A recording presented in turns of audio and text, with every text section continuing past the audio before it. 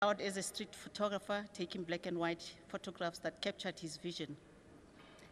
According to SAHO, which is South African History Online, his curiosity with photography began when one of his sisters gave him his first camera. In 1985, he joined Afropix, following a period where he worked in a darkroom which grew into him becoming a news photographer. In 1987, Saho reported he joined the New Nation newspaper. Then in 1988 to 98, he worked as a documentary photographer and researcher for the African Studies Institute Oral History Project at University of Witwatersrand. At this moment, I would like to call a family representative to come and say a word.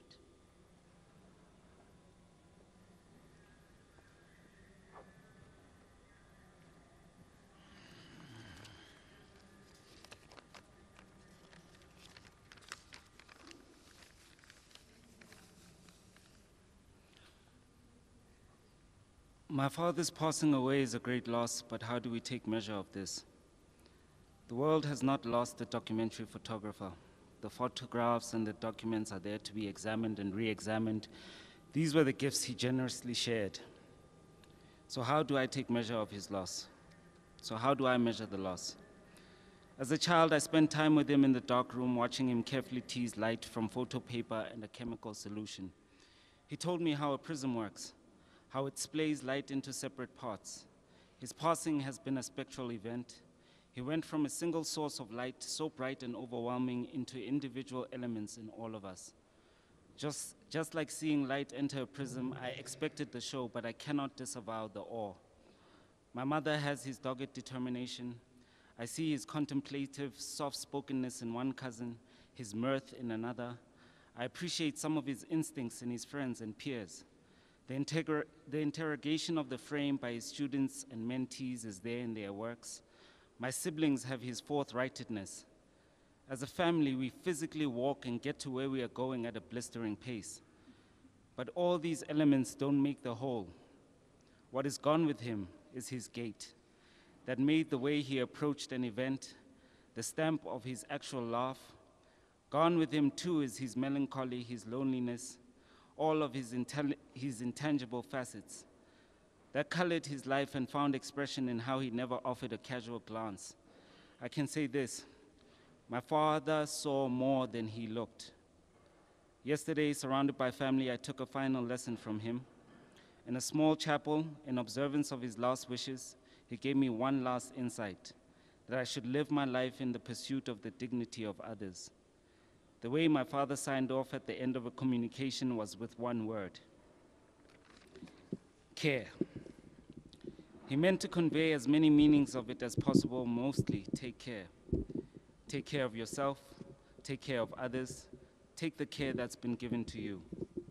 I'm grateful for the care my mother gave to my father in his last days, the care of family and friends around us. Take care, man. The care of his doctor and attendant physicians, the care countless people have given over these last few years. Let's take care of each other. Care. Sorry about that.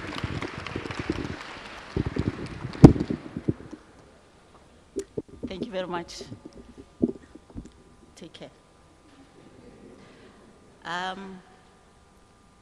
would like to call a representative from the photo workshop to say a word or two. Thank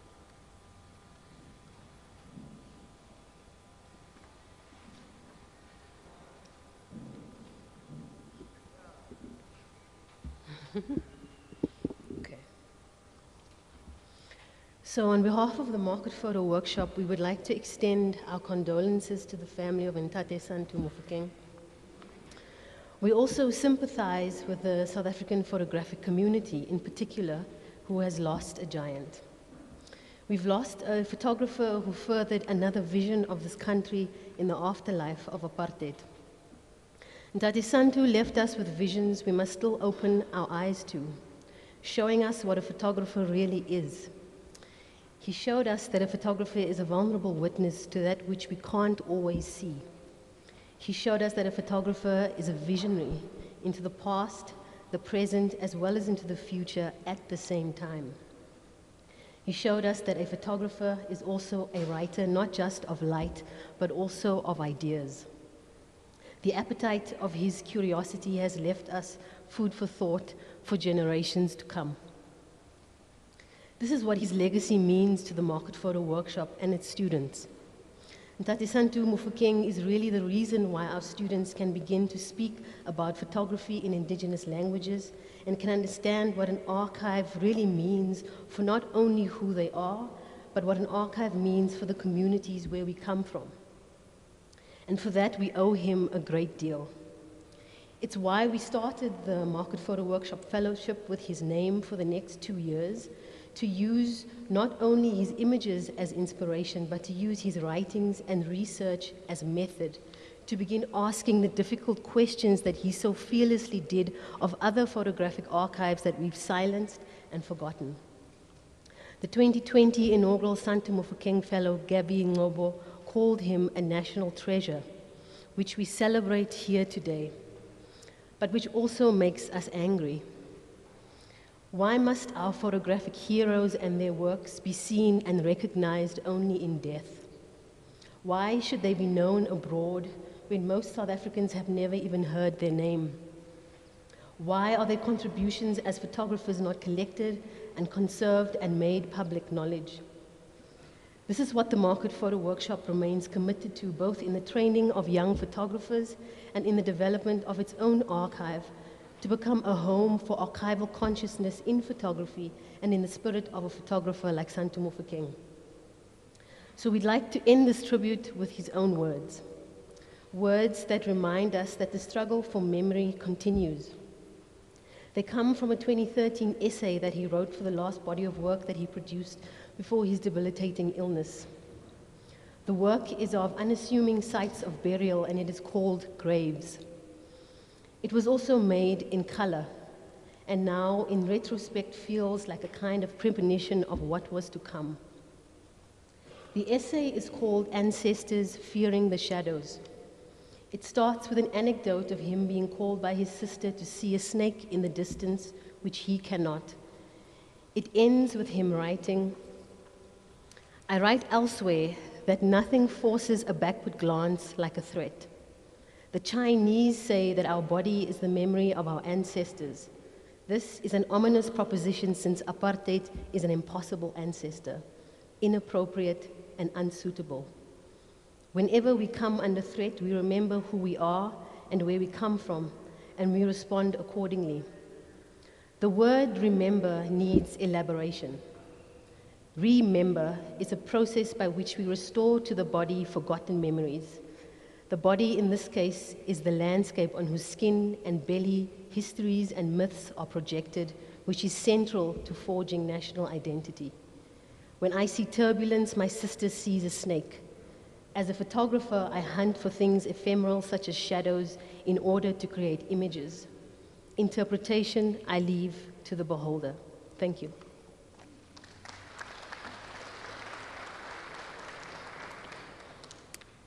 Thank you very much, Candice. I would like everyone who comes, just introduce yourself. I'd like to say, I can say a lot about Santu. I've known Santu from the early 90s. And I remember, I've said this before, that I applied for the Mother Jones fund. And little did I knew that Santu also applied for it. And eagerly I was waiting, and then Santu got it. And I said, I must meet this guy. And I called him. He was at Wits. I was working for the Weekly Mail. I said, no, sure, come through and bring your negatives. Went to see Santu, you know, proudly with my negatives as a young photographer. Shoo! I got slaughtered by Santu. Shoo! And he asked me, can I see your negatives? I showed him my negatives. And he said, what is this?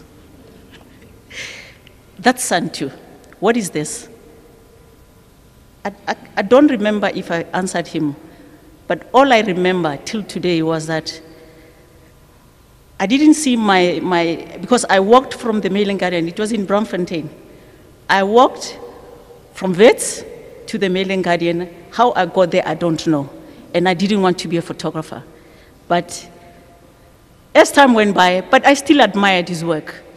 But yeah, Santu he didn't mix his word. He would tell you as it is, and he would just laugh it off, and that's it. I wrote something yesterday, said, I have known you from the early 90s and have been a fan of your work ever since. You were a rare breed and mastered your craft very well. You were one of a kind with a funny sense of humor. You spoke your mind openly and most of the times with a very sharp tongue. We traveled a few times for exhibition overseas, and or you will always disappear. We will talk about projects that we are doing, and the way you ask questions was funny and followed by a laugh. But you did most of the talking with cigarette on hand and a beer somewhere around, and talking about Charlie Parker. He loved the jam session, Charlie Parker. And this, I will remember Santu with it. I said, rest well, and your legacy will live on. This moment, I'd like to call Maurice Isaacson alumni, Date Serenyane. Is he here?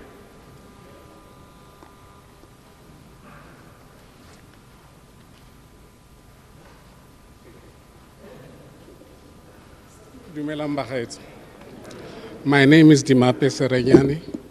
Santu Mofokeng. So we were all Maurice Isaacson students. It's so difficult to talk about Santu. You never really know where to start, what to say and what not to say, because of the consistent paradoxes in Santu's life. Santu was something else. When Santu first came here, we had just done our JCs. And we were in this JC class, and our principal was Matabate, and Matabate had a way of selecting students from other schools. As long as you got your JC first class, you could come into that class. If you didn't do that, no 30%ers would ever have entered Maurice. But anyway, there was this guy who came, I think he came from Maseke. That was Santu. Santu was very, very quiet, highly reflective, in approach. And I remember the first really well-constituted class was our English class, which was handled by Mem Kosana at that stage. Mem Kosana stayed at the house, the caretaker, on that side of the school, and on this side of the school, it was Fanyana Mazibuku. And Mem Kosana gave us homework, the very first day. We had to come back and talk about what we will be reading privately. I don't know if the kids do that these days. We will be reading privately. Santu came with an author that I thought I was well read at JC. He came with an author I had never known of, and neither did Mems Kosana know the author. That was Lobsang Rampa. You know what I'm saying? It's like, who the heck is Lobsang Rampa? So we started to realize there was a group of us because we started our Form 1s here. And I'm going to tell you who else was in that class. So that book that Santu was reading made us want to know who this guy is. And some of us pulled him closer we were kind of A-team. I can see some other guys here still recognize me from here. We were the A-team at that stage. That was a very, very strange class. In that class, C.S. Machininias had been my desk mate for years and years, and he was my desk mate then. I remember Santu walking in. I was looking for Omri Makhwale. I don't see him here. I spoke with him this morning. He said he'd be here. And Siko SMG, well, she's in East London, and she wouldn't be able to make it. But anyway, Omri, it was winter, and Omri walks in with Santu, and they were sharing a desk. But those days, it's so cold that when you are at assembly, you don't wear, we couldn't afford the blazers, some Morris. So you don't wear your blazer, you leave it in the class. And clearly these blazers are hand-me-downs, possibly the fourth one to receive that blazer. So CSC would sit there. So Omri, and at that stage, Santu, we called him Easy. He was Israel. Easy comes in with Santu, he says, when I easily Omri, Marukhwari bike it's a guy. You know? So these were the people that we, you know, we schooled with, and then Easy would really take it easy. He really took care. But in our class, as with any other class, those who couldn't really argue their points resorted to the physical part of it. Yeah, they didn't understand the thesis, the antithesis, the prosthesis, you know, that kind of stuff. So we had two such guys who came from Rockville. Toughies, very, very tough. And the whole class was really afraid of these two people. And one of them, the biggest of them, may his soul rest in peace, he got killed in Angola. Yeah, he's one of those that the movement had to take care of for whatever reasons. Had a go at Santu. Santu, I mean, the entire class couldn't believe this. Santu was very skinny, but he was wiry, not skinny. You could see that he's very strong, very, very strong. And no one could Kwajisa Santu. So not the size of that guy, or we had seen that guy deal with a few people, but not with Santu. So Santu did some kick I had never seen in any karate book. And I asked him, man, Santu, what was that kick? He says, no, that was the Mawashigiri. I don't know what it was. But he missed the guy. But since that day, these two bullies never messed around with Santu. They could see that La Palfa, Wal Pumalnuta, you know. So that was Santu. But anyway, just to explain to you, when someone said to me, if you want me to tell you about a person, show me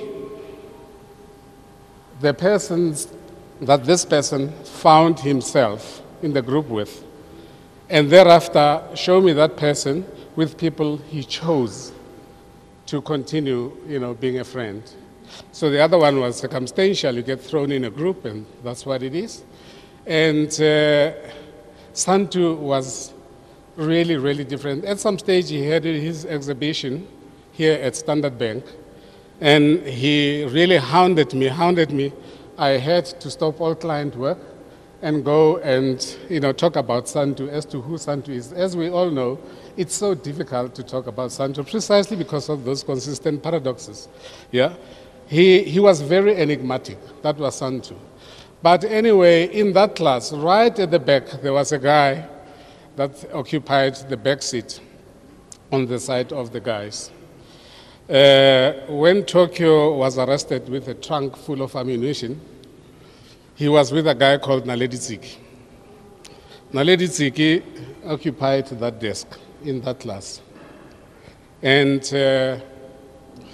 when the murderous people that were squads that were sent out by the erstwhile regime to go and kill whoever was saying things that they didn't want people to say, out there in France, the day that they killed Dulcie September with a bomb, in there was a lady who actually survived that bomb. That's the lady I was talking to this morning. Her name is Siko Semji, and then we called her Ntombi Mji. Then you move on two desks from Naledi and then Ntombi. You had, sitting next to each other, Santu and Omri. You know. So, and Omri, I mean, at some stage we were reading the newspapers. When the movement decided to establish a commission of inquiry and sent Ndate Muzunyane to Zambia and Angola to go and settle this, that's when the NC had thrown Omri in jail for years and years and years, because they had had enough of whatever they had had enough of. Yeah? And then immediately in front of Omri was a guy, we called him Niga. He was the best dancer, and then Mitsama Jaiva. When South Africa were entering into negotiations with the erstwhile apartheid regime, you don't do those negotiations when you don't have Plan B. And Plan B basically was Operation Vula. And the guys who sat at the helm of Operation Vula, amongst them was a guy called Briggs Maya. That's the guy we called Nida. Yeah? He's late now. So that's the quality of people that you could find in that class. And then next to me, front row, I always sit front row, was this notice I would actually get him to, poke fingers at some people in the class. But that's the quality of people that Santu found himself in, right? And that had a lot to do with understanding where Santu came from. And later on, of course, there were those of us who were very close to Santu. And then on the 5th of July, 2016, when Vets awarded him the honorary doctorate, myself and Lynn Saramushebi, he also was going to be here, I don't see him, represented our class. So we went there, Limmebi Tumelo, working hard as ever, with her husband. So we represented Santu, but I saw something on Santu's face that day that I hadn't seen for years and years. There is a French environmentalist who writes a lot about the Green Revolution. I was interested in how she defined a desert. She said the beauty of a desert lies in the fact that somewhere lies the well. There is a water well. Somewhere, she says, that's the beauty of the desert. On that day, for months on end, really on Santu's face, there was a very strange expression that was permanent, almost permanently there. It's an expression that didn't show any pain nor any happiness. It was like pen face, if you would call it that. It was an expressionless expression. But the day that Santu was sitting up there and then he was awarded that doctorate, I saw that smile come onto his face. Yeah? And I knew what that meant to Santu. What that meant to Santu is eventually this world has discovered my wealth. Yeah? So that was Santu. Someone said, because we used to talk a lot about this thing, how would you use a simple sentence to define Santu? It's very, very difficult in defining Santu in a sentence. We used to use strange words like, the thunderous silence, sound of silence. It's like a thunderous sound of silence. What the heck is that? It's like, but that was Santu, yeah? Santu was that kind of guy that really, really said very, very few words. If you thought about Santu and you thought about what sentence could you use to actually describe Santu, it wasn't really that easy because he was very, very deep. He'd use the kind of words that I've just put through and said, this is the thunderous silence of sound. You paraphrase Aten Kafankel here, yeah? And then I spoke, as soon as I heard about this, and there's Sister Makhati, she actually called me and I couldn't understand. She said, have you heard about Santu? I didn't know what she was talking about. And then I quickly called where I know I'd find the news. As soon as I found that, then I went on to the World Wide Web.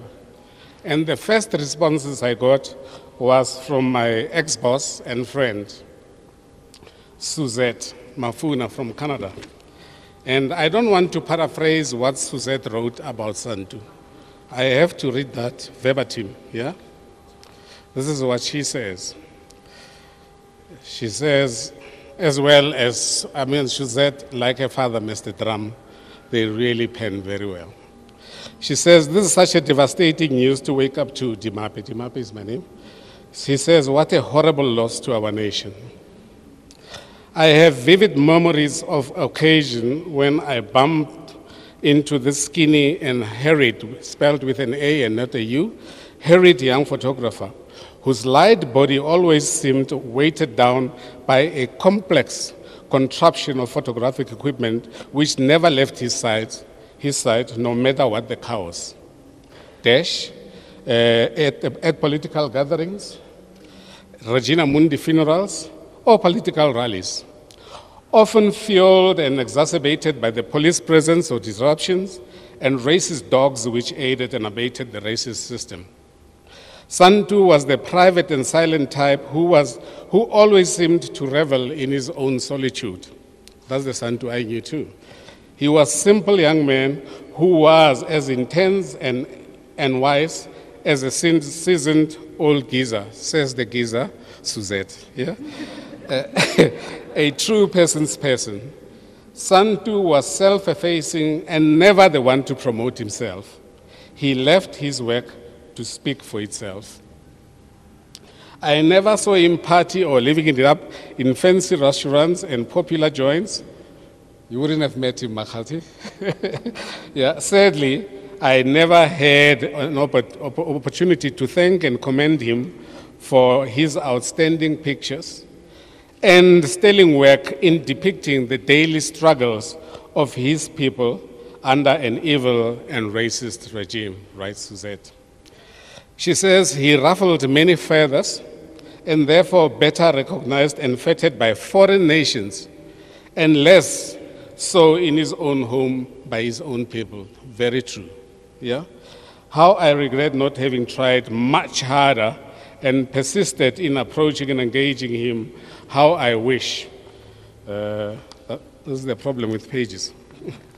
Yeah, you got to keep on paging this. No, it's like we never knew that there were little gizmos that makes this easy, yeah?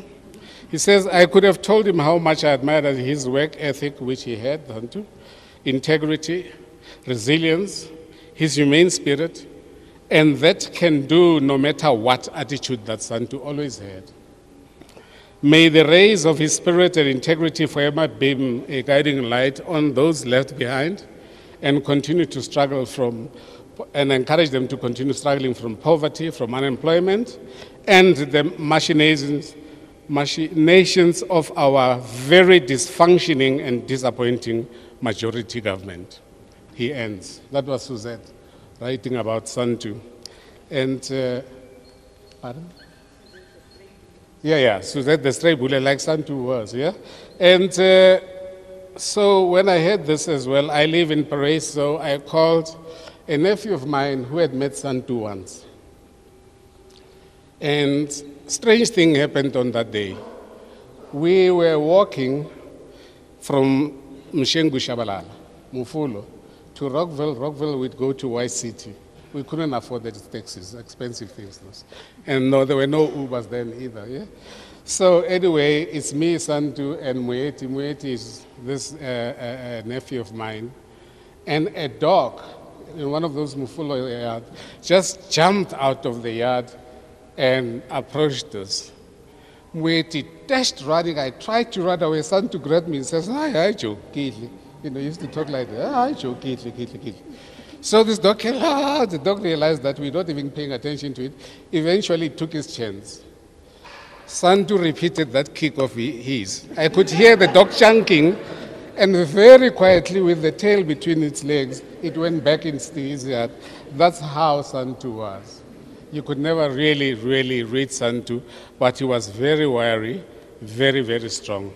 And yeah, none of these things that people say about other people applied to Santu. Santu really was the designer of Santu. All I can say is, may his soul rest in peace. Amandla Mofokeng.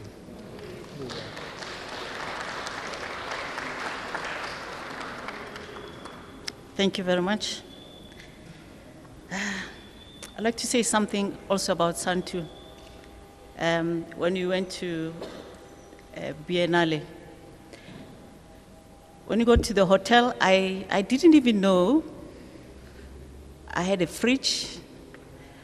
But out of all the people that we, I think we were like 4 of us. And Santu came straight to me and said, you don't drink, eh? So all your beers every day, they are mine. And I said, okay. So that was Santu. So many tributes have been pouring in. Santu was well loved, well respected. He ruffled feathers. We know, he ruffled feathers, but we loved him, This juncture, I would like to call a friend and a neighbor, that is Cyril.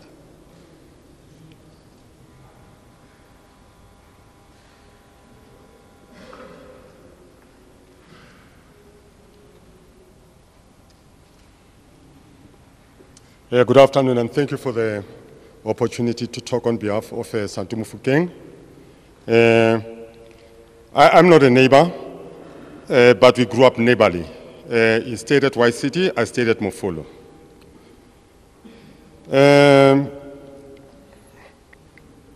I'd like to start by what Paul said in the book of 2 Timothy 4:7.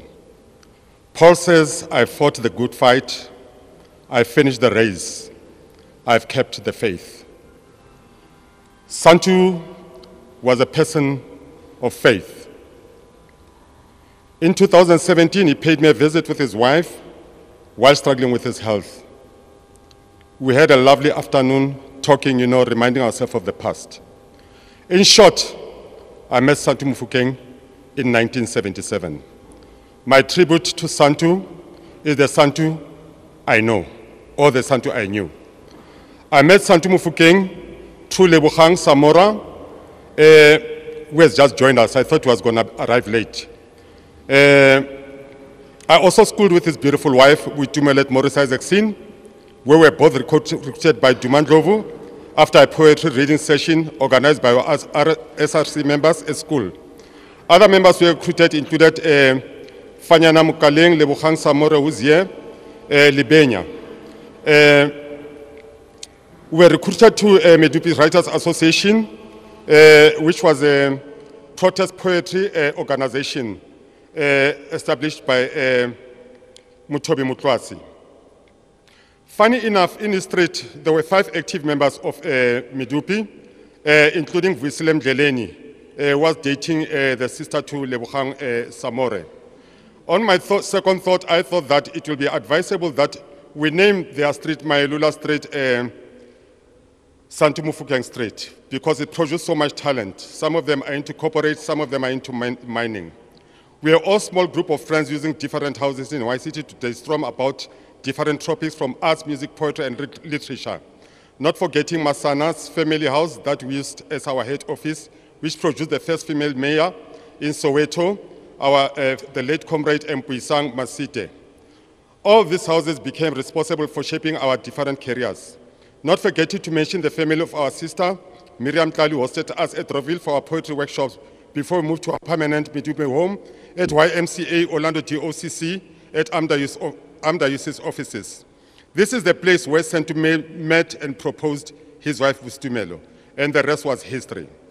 The relationship was kept private between this 18-year-old fearless firebrand poet that we joined other members of Medupi, who has just joined other members of Medupi Writers Association workshop led by the feared by the apartheid system, Honorable Mutobi Mutlwasi, our poetry outreach fundraiser that enabled us to travel to neighboring countries like Botswana, Swaziland, and Lesotho doing poetry until we got detained and banned in 1977.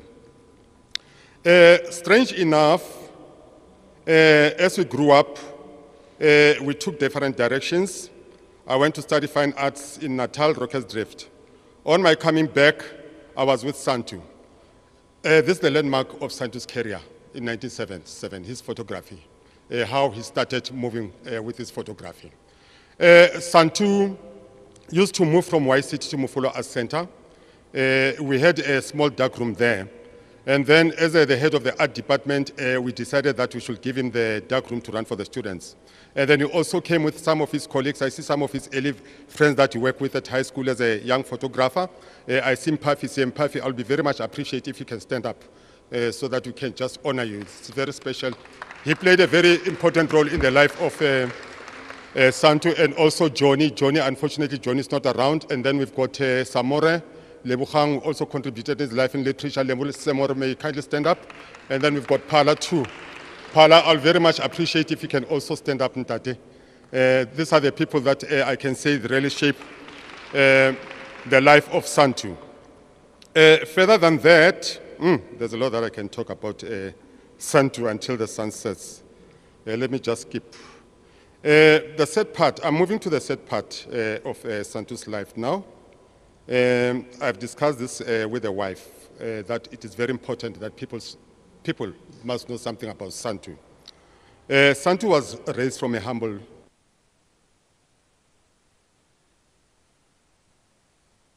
with a mother who worked as a laborer, with many siblings in the house, to such an extent that some of them were not well. Some of them contracted TB during that time. It was a very, very sad time for Santu. That's why I said Santu is a person of faith. But Santu never got discouraged. He followed his vision. Dr. Santu beat all the odds and followed his vision to be one of the greatest photographers that this country has produced. And he was respected over the world for his talents. And they were staying in the same street with other Medupi members. We also had other members like Chris Mageza, who relocated to Pretoria. Other landmarks in his career. When Santu was young, he so much wanted to have a Leica camera, which eventually he managed to get one. And then I remember we were traveling with students. We were going to Krugersdorp Lion Park with one of the students who's here, Kenneth Nkosi. And then we did a lot of photographing in that area. But unfortunately, one of the students bent the film. We don't know what happened. He was so mad because all the documentary disappeared. So people who know Santu, you can understand what could have happened there. Okay, further than that, Santu used to be very thirsty and very energetic.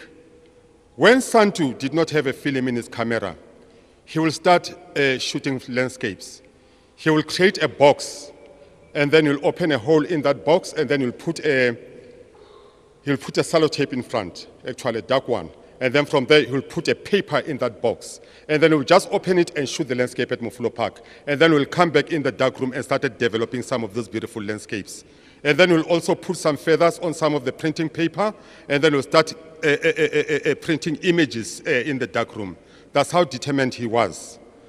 Further than that, when I got married in 1995, he saw the opportunity to practice his skill and to develop his skill, because I bought so much film, but he never got satisfied.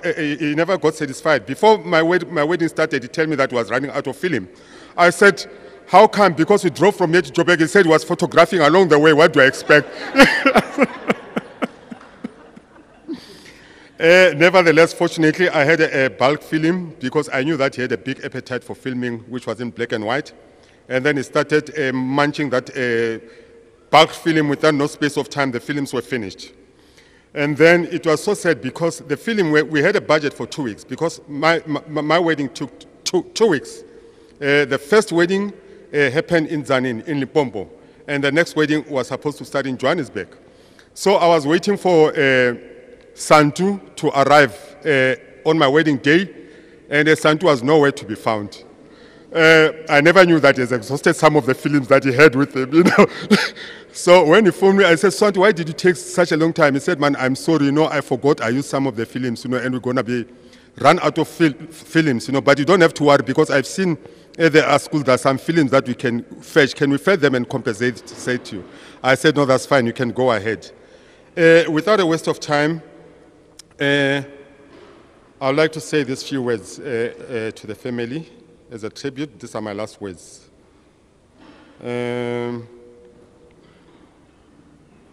Yeah, I'll be done, don't worry, just be patient. Strange thing about Santu, he also loved literature. I remember one day we were at Amdiocese at DOCC where we were reading poetry. He started reading poetry in French. Can you imagine? You are born in Soweto. Where did he learn French from? I don't know. He mixed his English with French, and then we're all stunned, you know. And then we said to Santu, what were you talking about? He says, no, it's high time you must learn French. Okay. And that was the story. And then he had this amazing friend that they used to debate a lot from time to time. I think you still remember him. His name was Mapita. Now and then they will have arguments, you know, for very, very, very long hours. And then I remember when we did the Medupi memorial at Uncle Tom's Hall, our guest was Dr. Ayikwe Ama, the Ghanaian writer, also that we worked with in Lesotho with poetry. I was so impressed when I saw his son Nkamu, that he also took the talent from his mother and father. Was just mesmerizing us with poetry. I hope he'll also do that with the lands that the fathers have left behind. Finally, may Santu Mofokeng rest in peace. We loved you very much, Santu. Tubitumela and the family wish you a peaceful closure. May the Lord's angels guide you and protect you I am because you are because I am. That is the slogan that Santu used to love. Go on, son, and join the grace and lie in the bosom of your Creator. Do not be afraid. God has been with you, and He'll always be with you eternally. Rest in peace. Thank you.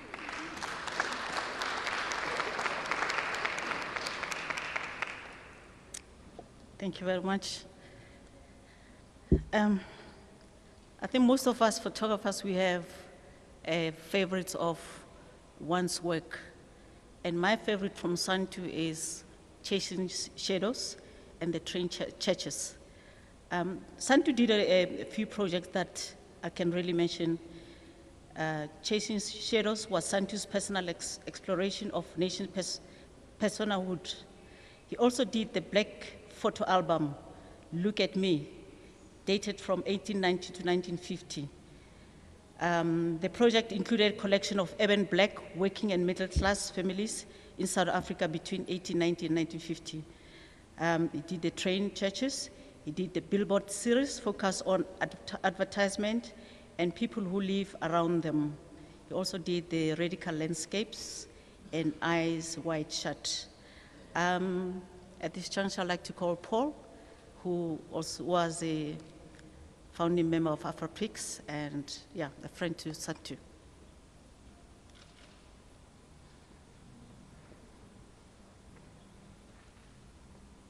Thank you very much. I'm old school, I don't have a cell phone. My heart reaches out to you, to me, Kanu and Sadi, and the larger Mofokeng family and friends in this difficult time as we gather to remember Santu Mofokeng. At some point early in our relationship, I said to Santu, Ingingu Paulos, Ingivele Tegwe. He laughed for a long time. That was Santu in a nutshell. To imagine me as a Zulu migrant worker, he found really funny. He loved to turn things on their head and then see the light side of the bizarre country we live in. And as you know, there's no shortage of that in our beloved country. From then on, for him, I was always Paulos. Santu joined the AfroPix agency and collective in 1985. It was a non-racial group of photographers who took a stand against the apartheid system and became a vehicle for the alternate press, the political activist movements of the time. Santu had until then been working for the Transvaala as a darkroom assistant. It was a paying job, but a tough one for such an expansive spirit and a creative person. In retrospect, we were a source of liberation for him. We were a mad bunch of bohemians, malkopa, hippies, radicals, strays, waifs, alternatives, creatives, who shared a common vision to do whatever we could with our cameras, and not only to document the society around us, but to bring down that oppressive system we lived in. So it goes without saying, for those who knew Santu and who've heard more about Santu now, he fitted in perfectly, because he was just like the rest of us, not lacquer. He became a much loved and highly respected member of the family. On one Friday afternoon, Santu and I were sitting in the AfroPix office, then based in Khotsa House before it was blown up, chewing the fat. Santu is exactly the same age as I am. And by then we had become close friends through the path of many arguments, debates, and lots of humor. And it dawned on us that while we shared so much in common, we were about to leave our different homes, defined by the circumstances around us, divided by segregation and apartheid. It spurned the project Going Home, where for many years Santu focused his lens on his roots, Soweto, and I on my hometown, Pietermaritzburg. Santu went on to produce seminal work that Ruth has just spoken about, and took photography to new heights. Trained Churches, the Bloemhof series, Chasing Shadows, amongst others. Santu once said, photography for him was like an autobiography. To the lives of ordinary black South Africans, He brought poetry, lyricism, compassion, intimate fragility, and a profound sense of humanity in a time of great inhumanity. He did this in a period when South Africa made the headlines for most of a decade. He wasn't interested in statistics, even though he worked for the New Nation. He wasn't interested in head counts. He wasn't interested so much in the news of the day. His passion was to reflect on the lives of his people and the communities with whom he shared a common journey. In doing so, Santu will be remembered for his extraordinary insights and beauty he was able to share and immortalize through his photographs. He was an insider who captured people with great sensitivity, dignity, respect, and perspicacity. This is the gift Santu gave the country, the continent, and the world. These powerful, searing, and engaging images that will live on for eternity. I'd also just like to read a statement from Omar Bacha and Cedric Nunn, who were also part of the Afropix collective. It is with great sadness and regret that we mark and mourn the ultimate death of our untimely death of our colleague and friend Santu Mofokeng. We, as former Afropix colleagues, remember him with great respect, admiration, and indeed love. The camaraderie and contribution Santu brought to our collective and agency. We remember also the laughter and the joy that accompanied Santu's spirit in our gatherings and day-to-day encounters. This is a time of great tribulation. This in a time of great tribulation and sacrifice, which he himself experienced more than most. Santu went on to distinguish himself in South Africa and the world as a great visionary and artist, for which we are very grateful and proud of his achievements, as they elevated both himself and South African photography and art globally. His exceptional contributions will long live on as a testimony to his great spirit and talents.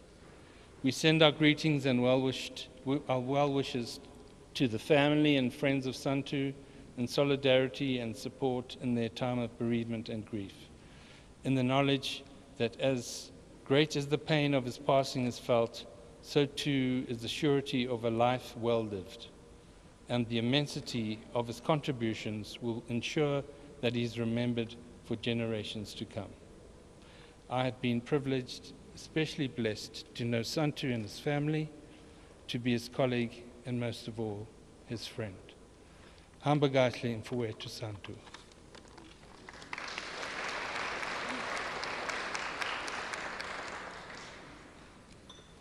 Thanks, Paul. One of the tributes that poured in reads, "Documentary photography has lost one of its brightest stars. Santu belonged to a committed generation of photographers that gained prominence in the alternative media in the 80s and 90s. The series is on Train and Churches. Salute." At this juncture, I'd like to call Andrew, a friend to Santu. And yeah, Andrew Chabangu.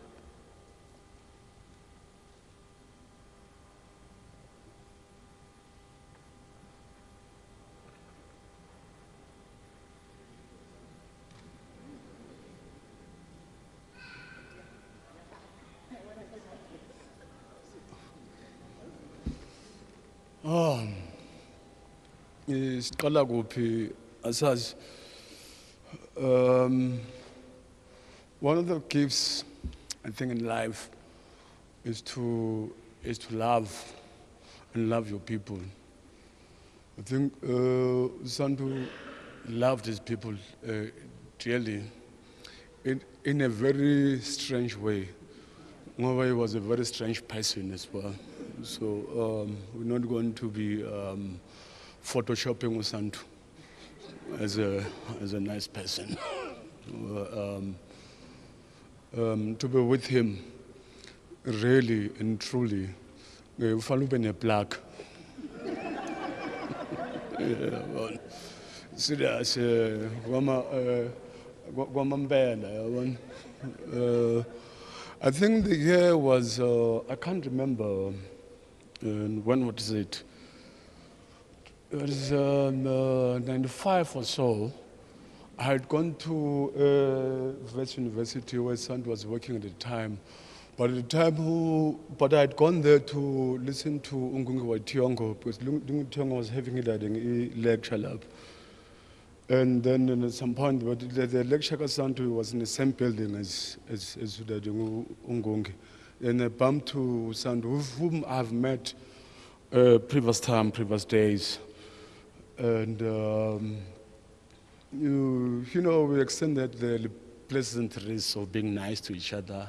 Of grand Jojo, Kaufela, you know, you know, what do you want here? So for my English friends, and you know, especially my brother, you know, and then I'm coming to listen to Brother Ngungi's studying because personally, and how I became that I like the arts was through Ungungi wa Tiongo.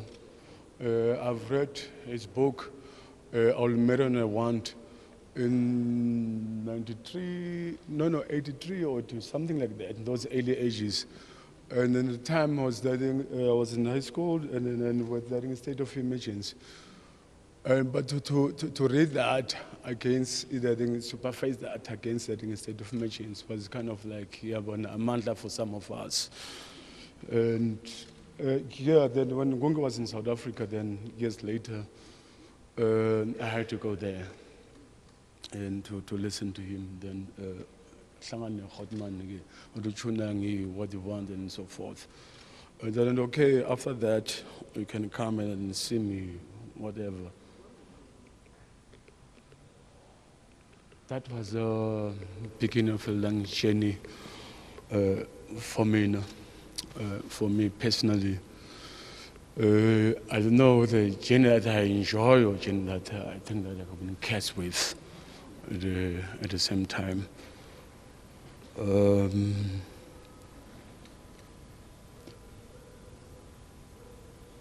He loved dearly. He loved his people dearly. And upon hearing that I lost my father when I was very young, I think I was almost 8 months old in a car accident, but unfortunately my father didn't survive. And Santu knew about it.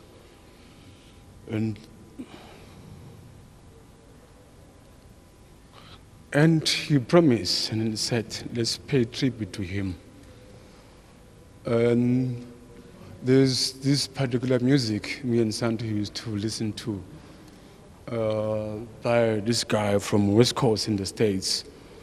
I've forgotten his name, but the name of the CD was that In My Father's House.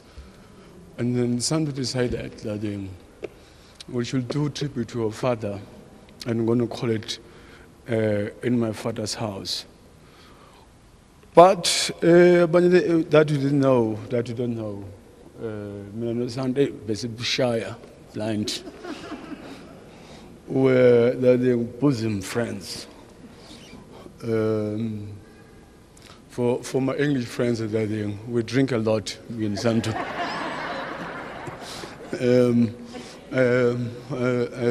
At the time, I think that his favorite dating was he dating like not as kind of Lion that just came back now, because Lion at some point was dating kind of was not there.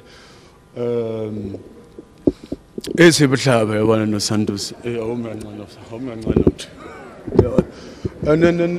then we used to and that, you know. And then at some point, it was like a ritual for being must figure one. But at the time we used to work at Vets.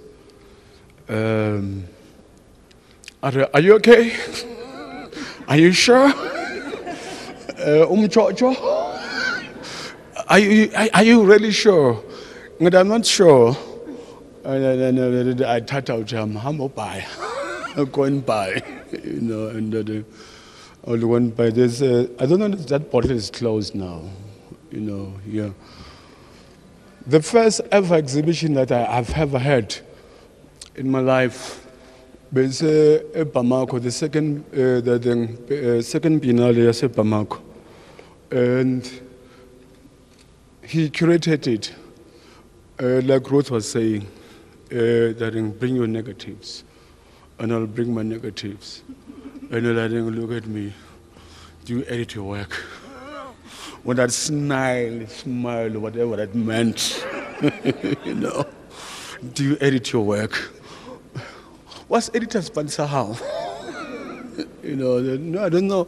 I didn't know what editing mean myself, because I'm like any, at the time, maybe not now, like any black child who didn't have the opportunities. So if you're going to ask me, are you editing? What is it? What are you saying to me? With him, at least, he was fortunate because he was at Wits. But what do you mean I'm editing my work? You know. So I went to Bamako, and it was, what was it, 1996, the second edition. I dare to say to you, I'm not being arrogant and so forth, but my exhibition was well received. Beyond my because of him, you know, seriously, and surprising as well that we'll have like your European photographers and like, Andrew, can you come and look at my portfolio? I just come from Soweto. I didn't know what a portfolio is, you know. You know, I didn't even know what a portfolio is at the time. Said, no, all I did, I need a beer actually, not your portfolio.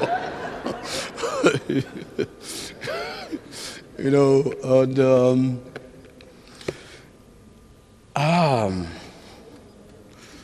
I went to Paris, or somewhere in France, a year later. Also, same show curated by him. And, you know, people, pleasantries, very nice to me. Oh, Andrew. Oh, oui. Oui, ça va. And, but there's this one person who came to me and said to me, Andrew, you're too young to be taking this kind of pictures. I said, what do you mean? You're too young, it's too deep, it's too young. And I had I hope that there's no underage there. I had my friend, a lady friend at the time.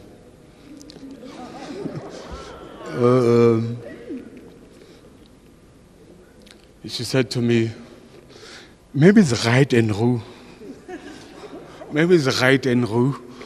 I said, maybe you should be with him.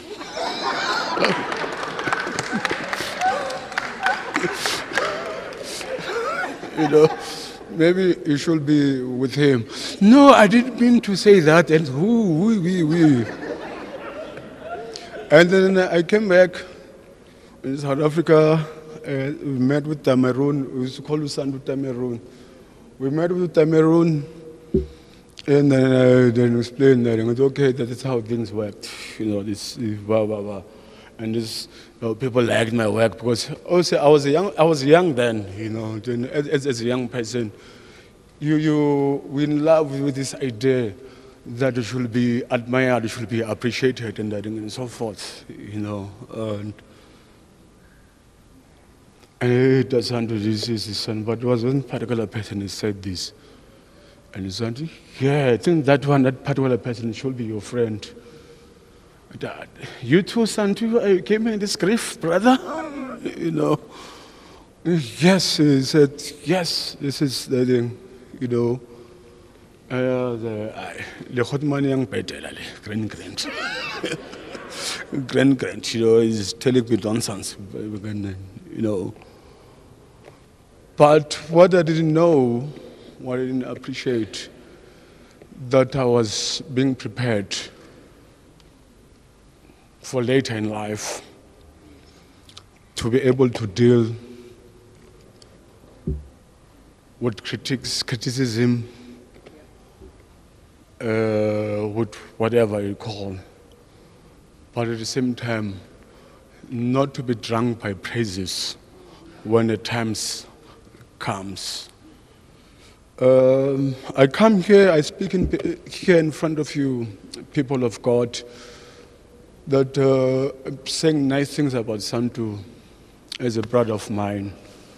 But there was a time in our life, my Santu and myself, were estranged from each other, not talking to each other. And then to make sure, I think it was conscious or unconscious, that if he walks on on the street, we make sure that our paths don't meet. It was that. It's almost 2 years or so, not talking to each other. When I heard that, maybe I don't know. But there was a time when we found each other. I think in my life it was the longest hug that I ever had, or embrace, if you call it. And then we hugged each other and so that thing, hey, how are you, brother? Are you okay? Are you good? How are your kids? We didn't talk about photography. We talk about this embracement. The longest embracements that I ever had in my life was from him, saying that, are you okay, brother? Oh, sharp, oh, grand, Jojo, go fella, are you this, whatever that means. Let's say, are you okay? Are you okay? I hope you're going to be okay, my dearest sister and dearest family. I hope you'll be okay. Because it's not easy for all of us.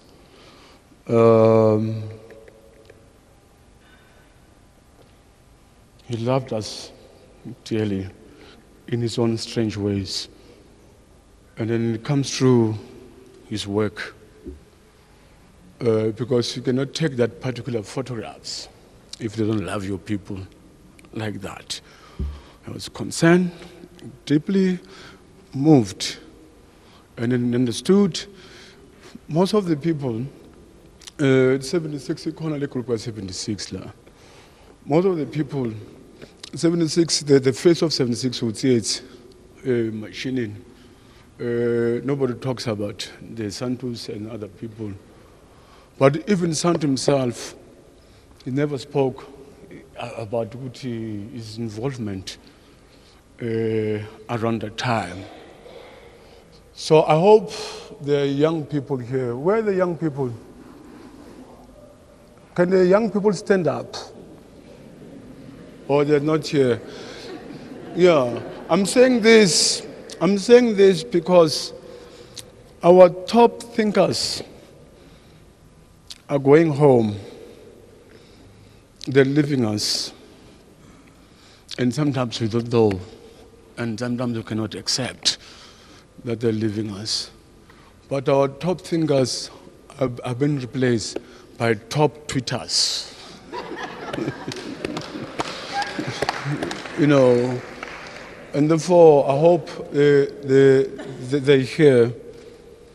And then I hope, and then we're saying, as we say, but wait, can I ask you as well one thing, except the family, to stand up for 1 minute, if you can, if you want. If you don't want, it's okay, it's too.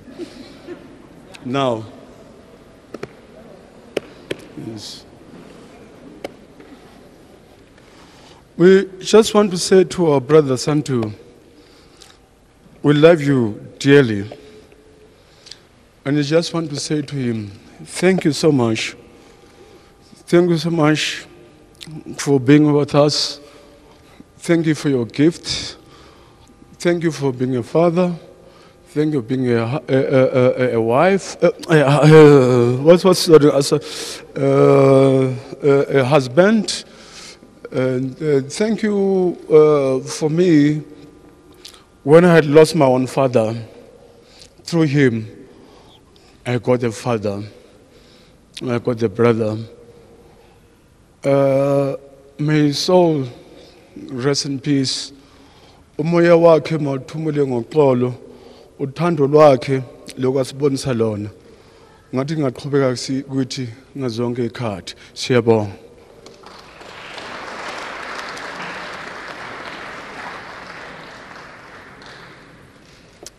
Thank you, Andrew.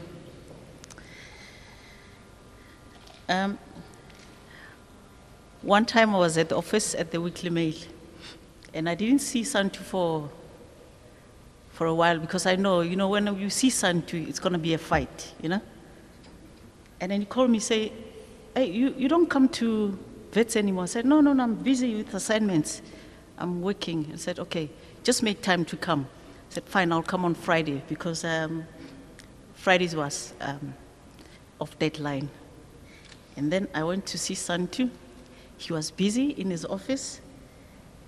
And then, first thing that he said to me, said, do you know Gas Maine? I said, who? Santu. I said, no. And then he gave me a book, The Seed is Mine, by Charles van Onsel, and said, go find Gas Maine there. And I read it, But, me as a photographer, how would I know about Gas Maine if somebody didn't tell me? But this was Santu. So I had a book, The Seed is Mine by by Charles van Onselen, given to me by Santu. I'll remember him with that. I'd like to call Lindo Guhle, one of the students that really were close to Santu, to give us some word.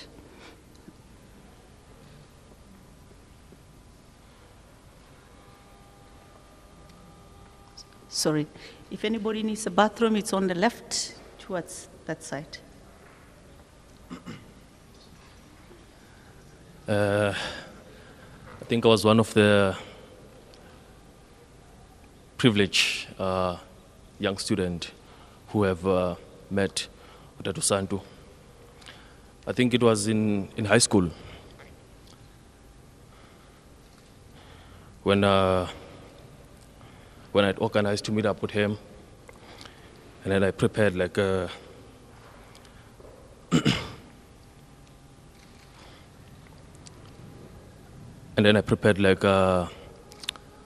bunch of good photographs, which I thought was like my best work, trying to impress Utatu Santu, because I knew of his work while I was in high school. And then I met him, and I told him that I don't have money going back home. He said, okay, let's look at your work. He looked at 4 photographs, and he threw my pictures down. He's like, Lino Kushle, what have you written? And I was like, nothing. Well, I was still in high school, and I was still, learning photography, and I thought you don't have to read or write about this. I was not fond of reading and writing. He said, listen, there was like a pile of newspapers. He said, take those newspapers and go read, And on my way to the taxi rank, and then I told him, no, Prasantu, I don't have money going back home. He's like, how much do you have? I'm like, I only have 1 rand. He's like, oh, Lindo. And then he took out 20 rand. He's like, okay, you can go home. Take those bunch of newspapers and go read. Next time we meet up, show me what you've written and stop wasting my money. And I went home, like I thought, he was, he was just being mean, And on my way to the taxi rank, I remember, everyone was asking me, hey man, are you selling newspapers? I was like, no. And then I dumped those newspapers somewhere. I'm like, no, I'm not gonna read those newspapers. But years later, you know, that catch up with me because, you know, Prasantu was really preparing me of something. And from that moment, I've learned a lot. Thank you.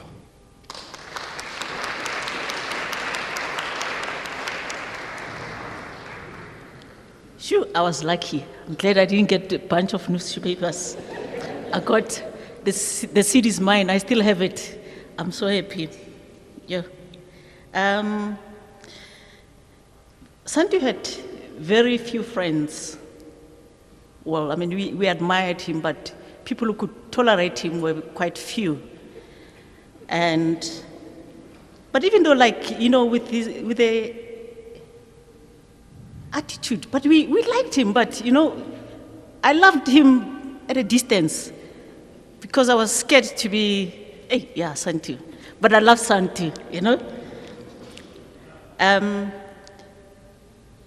The last time, I think it's, yeah, sometime last year when I saw Santu, I didn't see Santu for a long time, and then when I saw him at the photo workshop, he was in a wheelchair, and I didn't even know. I broke down, and I went to sit with him, and I said, you know, I didn't know that he was in this state. And then I said, you know, it's about time that we should honor them while they're still alive, and I'm glad we did. And then during that time, there was a friend that we tried to get from Cote d'Ivoire, who also was Santu's friend. So Ananias, we tried to Skype and do whatever, it just didn't work. So this time, Ananias knew that, okay, Santu's gone, and then, you know, he has to come. He was applying for a visa. He got a visa very late, but he got it, and then he tried to get an early flight, couldn't get a flight. I said, okay, fine. The best thing for you to do is please write a tribute to Santu, and I'll read it on your behalf. So this is from Ananias, from Cote d'Ivoire.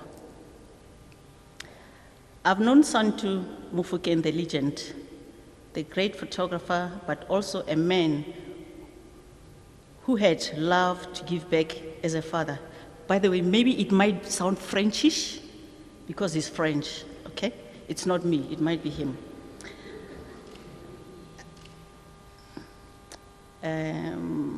A man who had loved to give back as a father, husband, or just human being. That latter aspect of him wasn't well known by people. That also was exactly what Santu was. He could show to people what he wanted them to see of him. As a consequence, he was perceived by people, most of the time, as a strange character. I first met Santu during the first edition of Bamako Photo Festival in 1994. I was young, 24 years old. I must admit that I was like a baby photographer. At that period, Santu's career was getting known. I didn't know what he was thinking of me, but for me, he was a source of inspiration. It's only in 2006 I went to discover what he was thinking of me when I asked him if he was willing to support my application for the Back Factory residency program. He wrote a text that he sent to me. I was very touched to hear him stating that when he saw me for the first time, he wasn't sure that I could make it as a photographer. Whew, yeah. Maybe because I looked very fragile and shy, but later he realized that he was wrong. This is how he said it. Since our first encounter and several brief encounters in France and Mali, I have observed Ananias some French here. I have observed Ananias over-developing into a very fluid energy.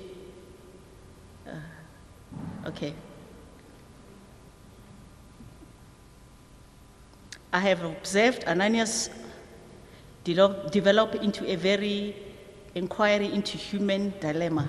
That's French, okay? And his work has never ceased to surprise, inform, and influence my own work.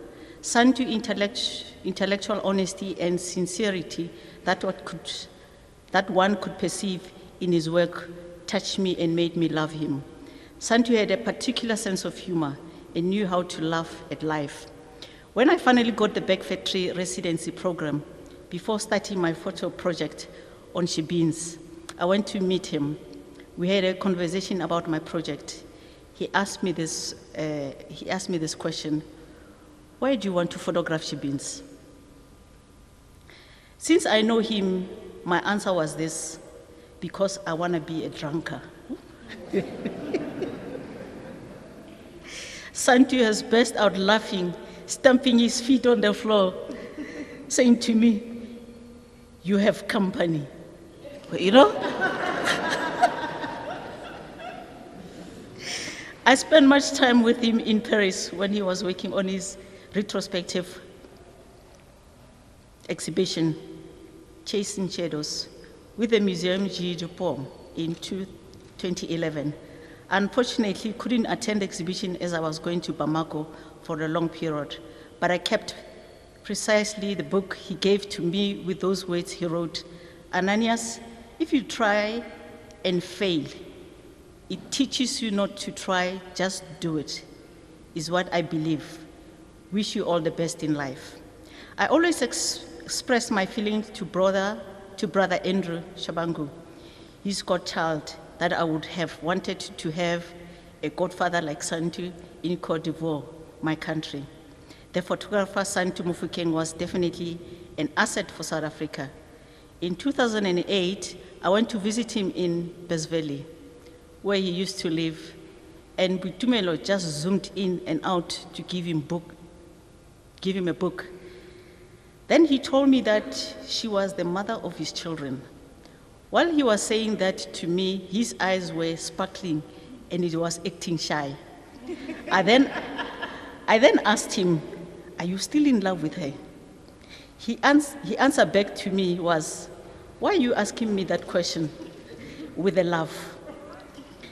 During a short visit in Johannesburg in 2016, I saw Santu. He was slowly losing his speech, but he could still send text messages.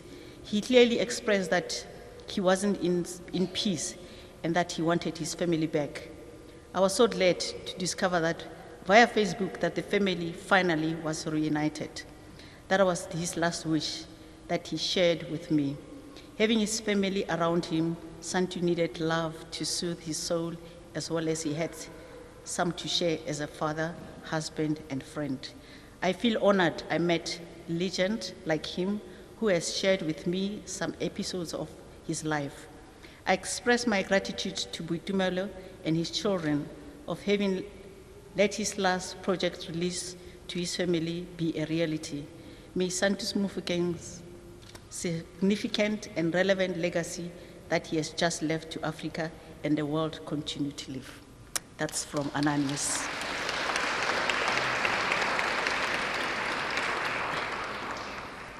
I'd like to call the one who's going to represent the nieces and nephews to pay a tribute.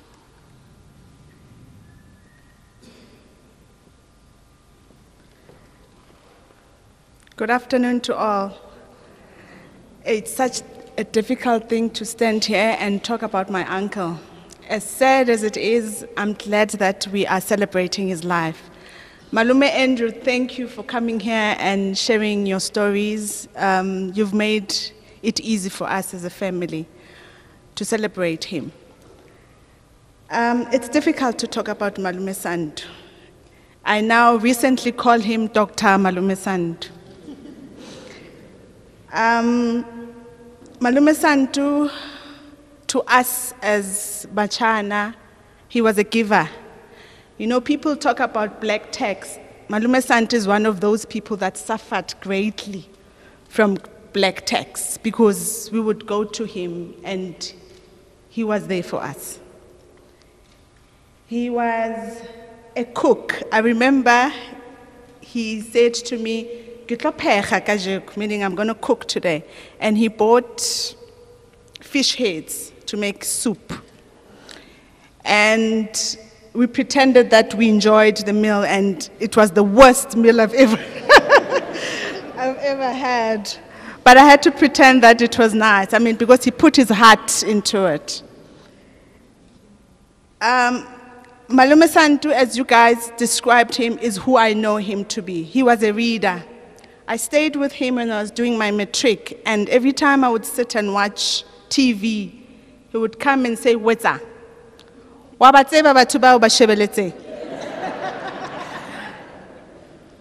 And why don't you read?" And I would say, "I don't know what to read." You know, he had books that were sitting there. I have so many books, and you can't say to me, "How nadi buka?" You can't read. I'm so blessed to have him as my uncle, and I'm grateful to hear you guys talk so great of him. Malume Santu, when he moved, he was full of life. He had a great sense of humor, and people that know him would know that. I mean, he would laugh. He had just an infectious laughter that he would laugh and, you know, do this and laugh, and you know, it would grow, and everybody would just feel his presence. He also was a straight talker. He never minced his words. He would tell you what he thinks, and whether you like it or not, we'd leave you like that, but he will tell you the truth. When Malume first moved into Dara House, by then moving into town was a big thing. Pela Malume wa rona was a big person. We would look up to him, we loved him, we thought, yo, to have him, yeah, it's a great thing. And then he would say, "I'm moving to Dara House, to the last floor." I'm not sure what floor they stayed in, 19th floor. So that Baloi Baskam Tola. So that's who he was. He had such a great sense of humor. Malume Santu was really a deep person. He was a man of little words. He never said much to us, but he would give us advice. There's two things that I would never forget that he taught me. He used to say to me, "Leila, if there's one person, if you do something in life, do it to the best of your ability. If somebody gives you a job and say polish shoes, you polish them to the best of your ability." And I'm glad to hear that everybody here was talking about his perfectionism. He was a perfect, like he would never, how do I put it? He wanted his things to be done perfectly. That's who he was. It was so sad to see Malume agula, a man who was so self-sufficient that now he could not do things for himself. Even when we wanted to help, we didn't know how to help him.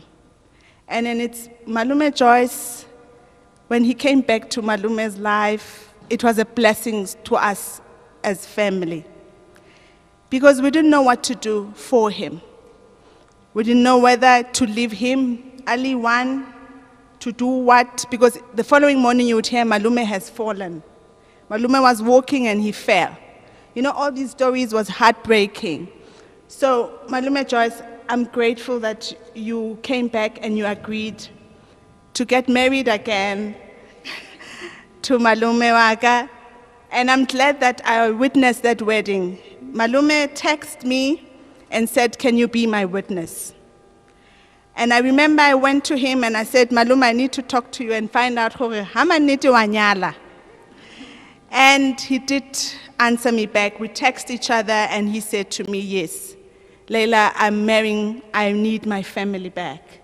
And he has his family, and I don't know how else he would have done this. I don't know what we as family would have done without family high back into his life. Thank you, Malume, and thank you, Raleboch. Modimo a o entse hantle.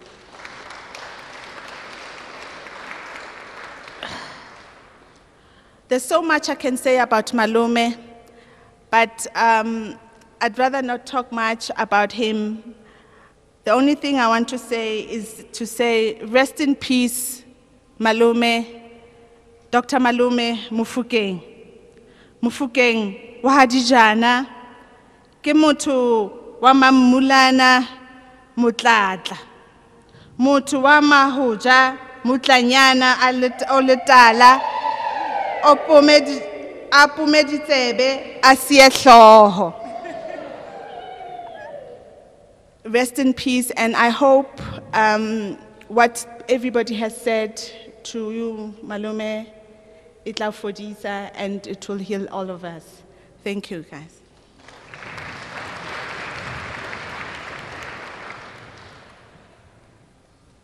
Thank you very much. I think we are on time. Yeah, on time. We were scheduled to watch videos, interviews about Santu, but I think this place is not adequate for us to do that. And now I would like to call Nsari to give us a vote of thanks.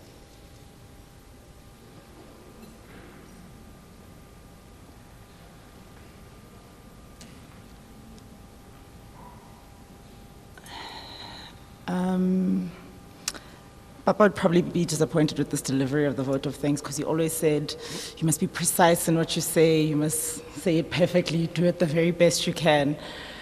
But I think I was thinking so much about him today, I didn't think about what I'd say when this moment came.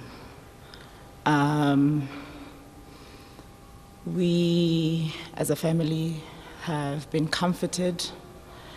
We have had opportunities to laugh and to reflect on our father and our husband and uncle, and to share in the joy of the friendships that he's had over the years, to see him in all of his facets, through the love that has been poured out in this week, in the years before, where people have come to visit us in our homes, from the times when he's always taken us to be with his friends and to be in the company of the people that he always loved and cared for.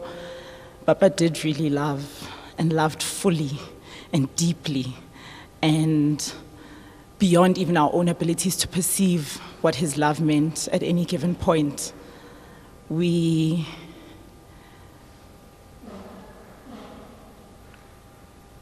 are so blessed to have had somebody who was bigger than we could conceive. And through all of the love and the individuals who have reached out to us, even our own understanding of our father has expanded.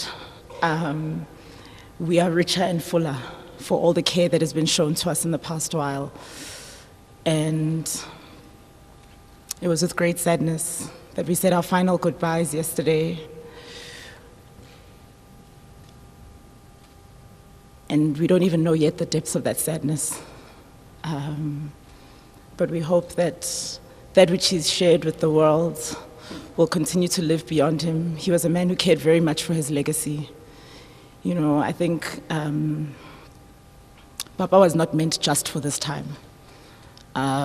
He will be here long after.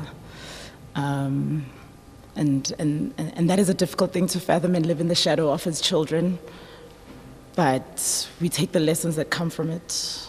Don't try, do everything you do to your very best. He always said you should lead and they will follow, you know? And sometimes you thought, oh, Dad is so arrogant, but I think really he was light years ahead of us.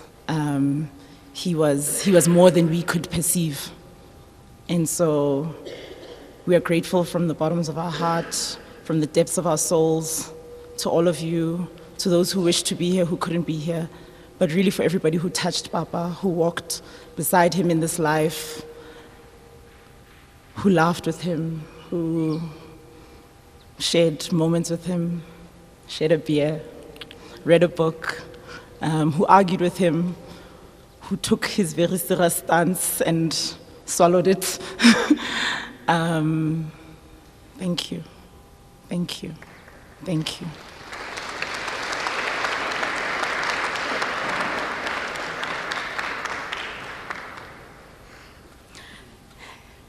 Dumelang, nna ke Mosotho, a ke tsebe Sekgowa, but ke batla ho bua, batho ba se ke ba bua maka, a ba bue nnete. La nkutlwa. Ho tla ha stamp Joyce bo family ya rona. O fitletse ko nna. Ha fitlela ko nna a bua hore nna le Santu re a khutlelana. My question was, how can you marry Santu because Santu wa kula at the moment? Why tshwanetse o sign le Santu o kula? A ba re ditla le batla hore ha Santu a thotse tšhelete le re ragele ka montle. Wa utlwa? Ke thathwe sa. Ka re no, nna ha ke kenetse.